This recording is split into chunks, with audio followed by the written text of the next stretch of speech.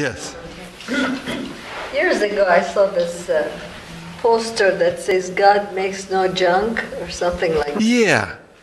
And I've always wondered about that, because a child who's crippled, like you sometimes might see, you tell him God makes no junk.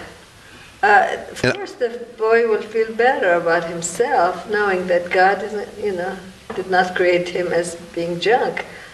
But it also kind of says that God will create crippled children. Yes.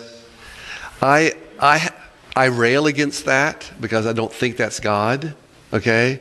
But that's the only way that some parents can cope with the mechanism, okay? And so, consequently, I do all in my power to make that child's life as good as it can be here on earth, okay? That's my job. Amen.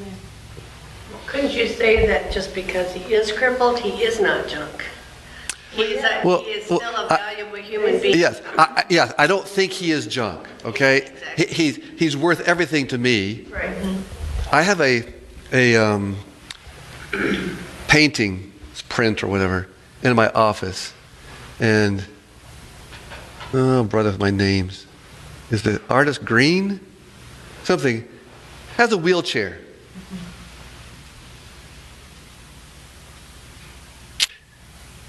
And a beautiful city in the future, in the foreground, background.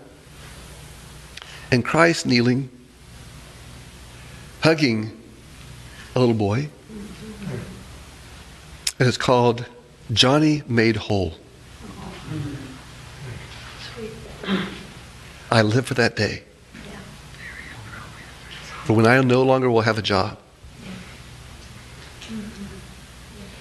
But don't blame God for these genetic mistakes.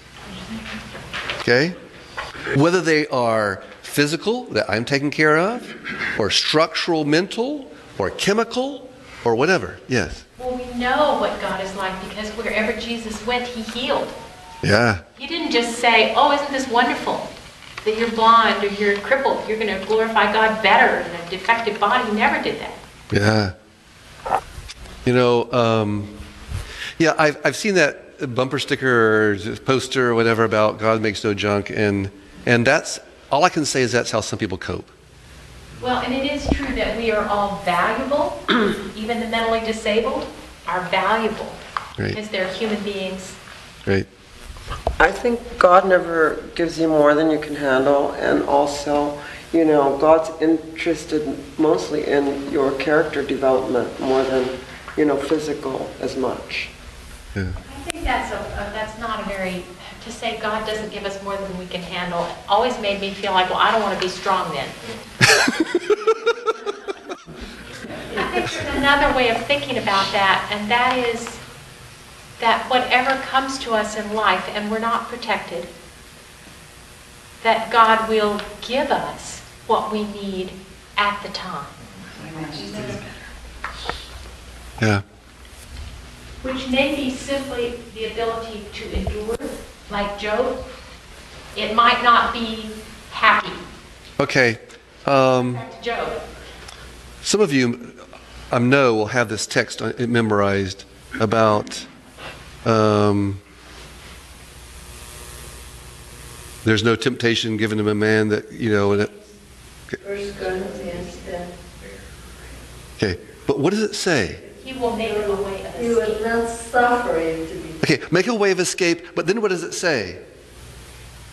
That we will be able to bear. Be able to endure it. Yeah. Okay? It's not that it's going to be taking away or whatever. That we're going to be a may awake of escape, that we will be able to endure it. Okay? All right. Probably spent too much time on that, but that's to me that's precious. I don't think that God makes mistakes, and He did not make cripples. So anyway, all right. Monday's lesson.